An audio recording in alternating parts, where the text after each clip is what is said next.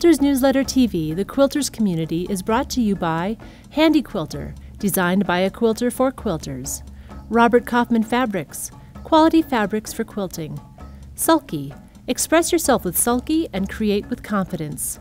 And The Warm Company, inspiring products for creative people. Hello, I'm Jolie Hines-Sayasan, and today my guest is Linda Beach, who is an artist from Estes Park, Colorado. And today we are going to be talking about her commission work, how that has gotten started.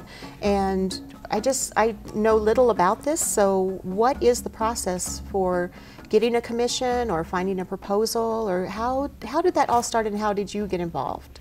Well, first of all, thank you for having me here today. Thank you. I was lucky enough very early in my career to be approached by someone asking me to do a commission.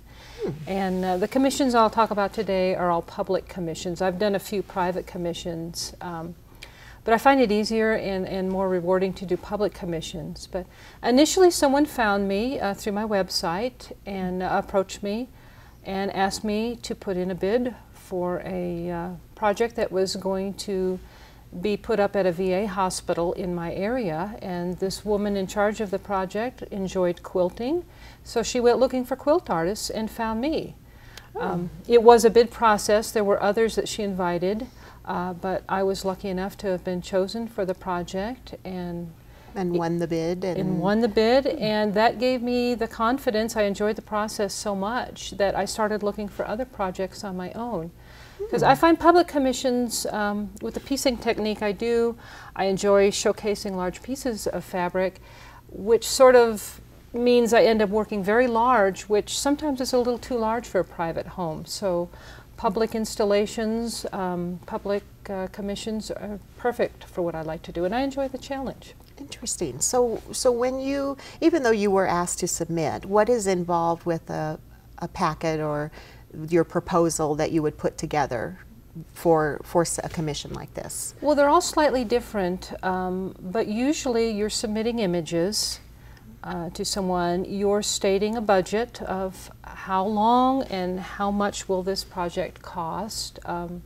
A lot of times, depending on the call for proposal, and I found them all slightly different, depending whether you're working with an art consulting company or, as in my case, I've done a lot of 1% for arts that are for state governments. Most of our states actually have this program, which is a great one.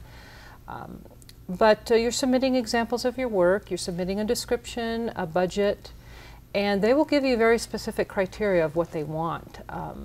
So it helps to follow the recommendations to the letter and submit the best ideas that you can possibly come up with. And like I said, I find through newspaper articles or online searches, I usually can come across calls for art. Oh, I and see. If it's a project that is something that I feel an inspiration for or feel like that I can accomplish, then I will put forth a bid. Okay.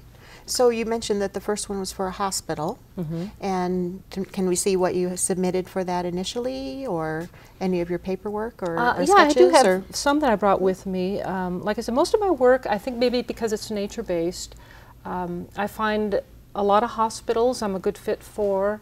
In the case of the one project that I brought today was for an elementary school. Oh, okay. And the call for art was for an elementary school whose emblem was the American bald eagle. Oh, they asked that you incorporate that. They asked that you incorporate the school colors of black, white, and red. So this would be an example of something I would submit as my initial sketch. Usually they're not asking for anything specific. They just want to have a general understanding of what you do. I see. And what your idea is. And then if you're chosen, they'll usually ask for something much more specific. But in the case of this, I knew it was going to go against a very large area. So I designed something that was 3 foot high and 6 foot wide. So the eagle wingspan was at least 5.5 feet. Wow. So when it comes to doing something like that with animals where it has to be precise, I start out with a very small sketch. Okay. I find it easier to get the details more precise in a smaller scale, and then gradually enlarge it.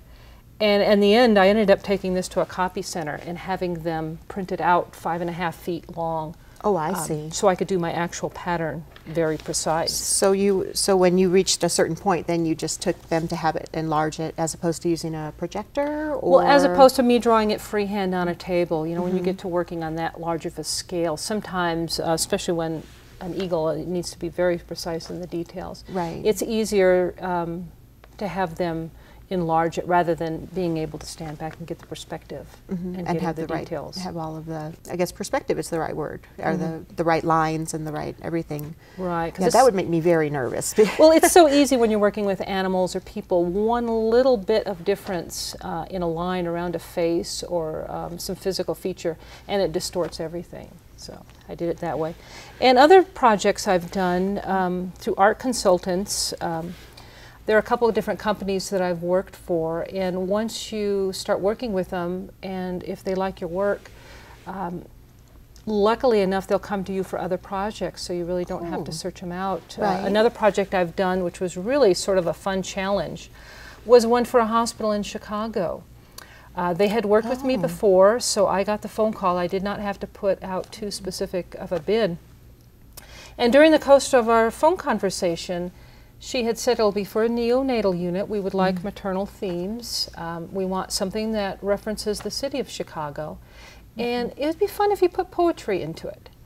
And, wow. Well, I'd never done poetry in any of my work. And so I thought, well, that's going to be a bit of a fun challenge, which is why I like commission work. You know, it gets me outside of my normal box. And do you write poetry just for yourself? Or I don't write poetry. I don't read poetry, I have to admit. So it was, like I said, a challenge, but what little I know of poetry, immediately I thought of Carl Sandburg in Chicago. So these are the sketches that I came up with. Oh, wow. They wanted 2 pieces, and they're both fairly large, about 3 feet by 6 feet wide. So I had plenty of room, as you can see here in the first one. The maternal themes of a deer and a baby fawn. I have the city of Chicago. And looking, believe me, I looked through every line of Carl Sandburg's to find something with a maternal theme. But eventually I found something that I was able to do in a quilting stitch across the night sky. And then the companion piece was based in a city park, city buildings in the background, with more quilting stitches in the rolling grass of the trees. So, oh, nice. And a bird this time instead of the deer. Different babies and a robin's nest there to reference the maternal theme. So. How nice. And these are hanging? These are hanging in the Northwestern Memorial Hospital, downtown Chicago, there in their neonatal unit. And like I said, this is not something I would normally do in my own course of work, my own inspiration. So it's kind of fun to do something different. And stretch outside of your, obviously the poetry was outside of your comfort zone. Yes, so. and I don't usually do urban landscapes of any sort. So. And then in other cases, when I've done proposals, there was one, and this is sort of like what a sample call for proposal would look like for an elementary school. They give you pictures of some of the possible artwork sites, so you're able to look through that and maybe gather some inspiration and an idea of what you might want to do. But I had looked at this package and came up with several sketches, all of them tree-themed here. But funnily enough, they looked at that, rejected every single one of them, but they had looked at my website, liked my other work, and said, we like your work, we'd like you for the project, but please do something totally different. So please don't, we like you what you do, but we please like don't you, do but any of that? We don't like your ideas, so, which was fine, and I think that's one thing when you do commissions, you need to be flexible and you need to be open with ideas, and they had looked at my website, saw the tree imagery that I did, and said, you know, we have this photo that we took, and this work was going in the library, a photo from the library window of a famous mountain that overlooked the school. They sent me the photo, and this is the quilt. They wanted me to copy the mountain. Oh my goodness. And put some of my tree imagery that I'm usually a little bit more well known for into the quilt. So they actually sent you even more specifically what they wanted, as opposed to just dimensions or theme, or they actually asked you to work off of something that they gave you. Exactly. Wow. Which, like I said, I think you need to be, when working with commissions, you need to be open and flexible. And I certainly was happy enough to do the mountain scene for them. And what sort of time frame do they, I mean, I'm assuming it depends on the commission, but what sort of time frame is usually involved from like a start to finish? Is it a 6-month time frame from the time that you receive the bid, or you receive the job and then you send them the completed work? Do you send them work in the middle, or do they or like through the process, or do you just say, okay, now it's mine, now I'm going to go for it, and then they just end up with what you give them? Well, 6 months is probably a pretty good average of the time that you're given. Some are a little bit quicker. And as far as the progress along the way, they're all different. People I've worked with before, some of the art consulting companies, they're very comfortable in not having you report, just giving them the final product once you've discussed the initial idea.